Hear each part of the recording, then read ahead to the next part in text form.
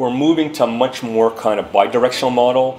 One of the latest announcements is in California now. They're mandating that all new homes be built with solar roof tiles. So many homes now are going to be generating power as well as receiving power.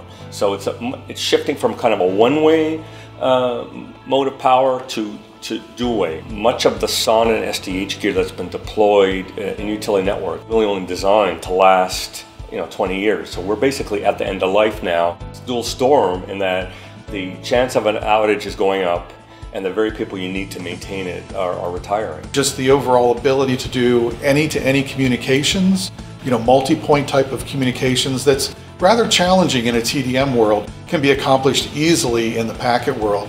What utility companies deploy are sensors which are measuring the current, phase, and frequency of the power grid.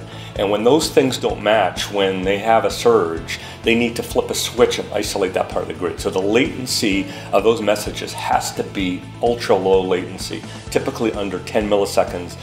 Literally one power cycle is what they need for it not to cause a bigger outage.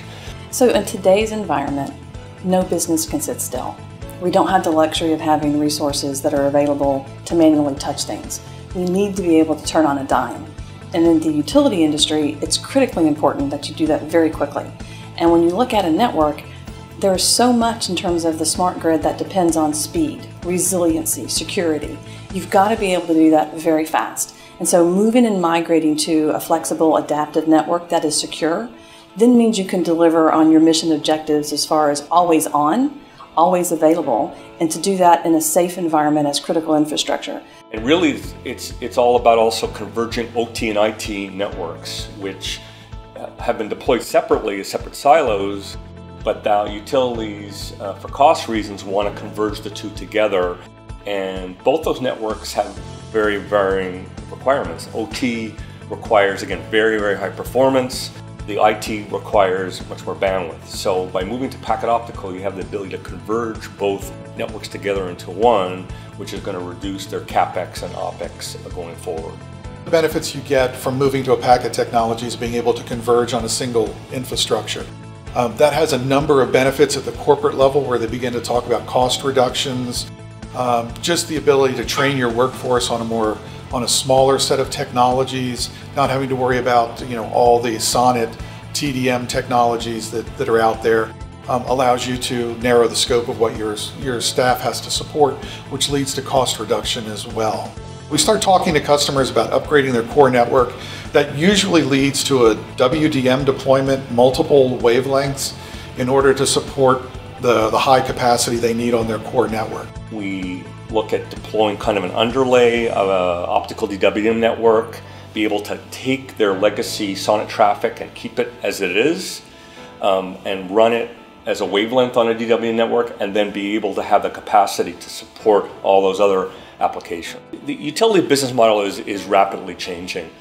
Traditionally, they really were kind of one-way distributors of power. They generated the power, whether from coal, nuclear, or hydro. That power was transmitted to the cities and then distributed.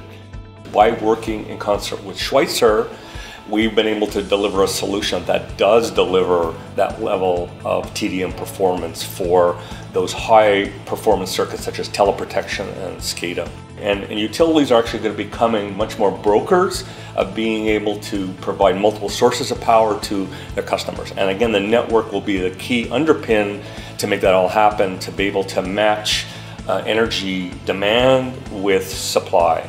So what's unique about LightRiver and why they excel in that area specifically? They've made the investments to have a significant number of their resources to be highly skilled technical engineers that know that network inside and out.